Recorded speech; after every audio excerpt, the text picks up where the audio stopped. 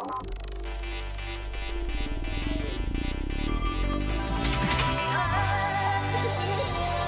do managers use body language more effectively?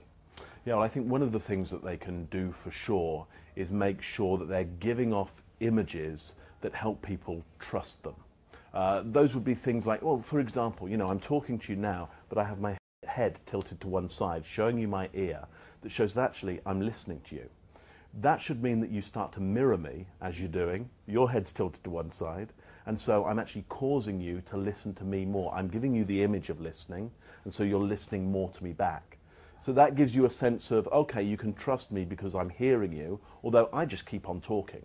So there's a sense there of me kind of being a little bit manipulative, persuading and influencing you to listen to me more because I'm giving you the image that I'm listening to you. How can we use gestures, for example, when it comes to effective body language? Let me show you this. Is when I drop my hands down by my side, which is what most people will do when they're talking to a large audience. You can see how something in my persona, maybe the light in my eyes, the energy in my body has dropped. That's because when my hands go down by my side, I start to take on less oxygen into my lungs, and I actually start to put myself and my audience who are mirroring me into quite a sleepy state. So one of the things you can do, well, you could do the opposite of that, which is actually to bring your hands up to the chest area. That's now increasing the amount of oxygen that's going into the blood. It's increasing the energy, and you're getting something which is a little more exciting now, a little more motivational. So hands at the chest can motivate people more. When they drop down by the sides, you can see how instantly the energy drops from me. So this is something where the audience reflects your energy level, reflects how you are talking to them, and if you're speaking slowly, your arms at the side, they will start energy levels dropping down as well. They just copy the leader, yeah? Your audience copy the leader. If you're up speaking, if they're sleeping, it's because you're sleeping.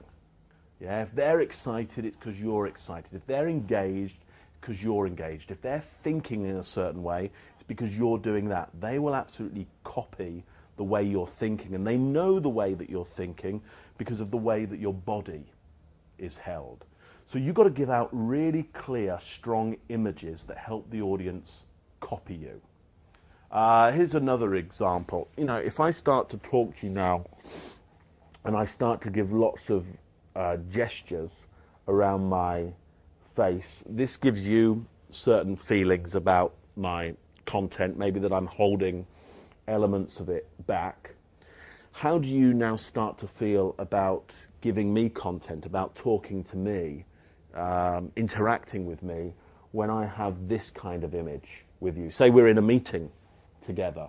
Do you feel compelled to give me information when I look like I'm somebody who's holding elements of information back? What if I then start to open up with my gestures towards you? How much more compelled do you feel now to ask me questions or to offer me information? So you're saying at times that actually body language trumps the words that I'm actually saying. Oh, for sure. For sure it trumps it. The words, the linguistics, are the spaghetti sauce. Okay. The spaghetti is what's happening with the body. Look, I can say to you, I can give you untrustworthy gestures and say, look, you know, Carl, you know that I can trust you can trust what I've been telling you here. Now, what if I give you trustworthy body language and say, look, you know, Carl, you know that you can trust what I've told you here. Yeah, what if I drop my hands down by my side and say, look, Carl, you know that that you can trust what I've told you here. The message is different depending on where it is. Look, you know that you can trust what I've told you here. Yeah? The meaning is tending to come from the gesture, not necessarily the linguistics. And if you see a difference between the gesture and the linguistics, you will tend to go with what the body was saying. Yeah? So when I say, trust me, yeah? Or if I say, trust me, which one do you want to go with? Absolutely. So does this go back to, we have the thinking rational mind, but we also have kind of more ancient part of our brain that was great when we were out hunting animals and things like that 1,000 years ago, but still, we still have that in our thinking. You can't get rid of it. The reptilian mind, the R complex, probably about 500 million years old. Fish have it. So if we take that evolutionary idea as being absolutely correct, we've still got that going on in our head. I can put on a suit and a tie, and it doesn't stop me having a reptile brain that will, again, trump any of this logical stuff if it gets put under pressure. So if you start putting people under pressure, they're going to go for that reptile mind. Look, example would be, here's a great example of body language and the way we interact with the world. If somebody's working at a desk, for example, and you come in behind them, that part of our mind knows to be wary of any shadows that come in from over the top. Because it comes from the days when we were reptiles and we were looking out for birds of prey. So if we see a shadow, we instantly go, uh-oh, problem. Could be an attack. So you come in as the leader, as the manager, and you come in from behind me and cast a shadow, I'm instantly alerted that there could be a problem, I'm most likely to do a lizard press gesture, which I would do here, something like this, where I start to puff out my chest, okay, and I start to look over my shoulder, and I instantly get this feeling of, all right, are you going to attack? What's happening here? I'm bigger than you think I am. Whatever you say now to me is just because I'm under attack. So you may as well just go away for 10 minutes, come back again, approach me from the front so I can see you coming, and then you haven't alerted my fight and flight system, which is part of this reptile brain. So the fight and flight is going to get me aroused, it's going to get me stressed for a few moments, and that will pass. That will pass. I can overcome it, but it's going to take me a moment or two to calm down. Look, if we're having a conversation here, okay, and you say something that somehow sparks that aggressive system in me, I start getting aggressive and passionate up here, you start to copy me, suddenly, Carl, you think, hang on, this is going to go nowhere, because now we're arguing. What you need to do is break the conversation and go, Mark, I'm just going to go away for 10 minutes. Okay, I'm sorry, I need to stop the conversation there. Let me come back and let's talk about this a bit later.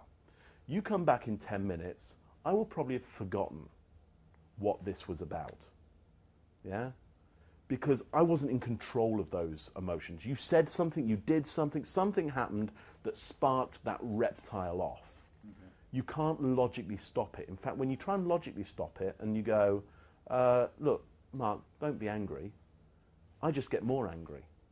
Sometimes there's a bit of a parallel to obesity in the sense that our bodies are going, eat fat, the winter's coming.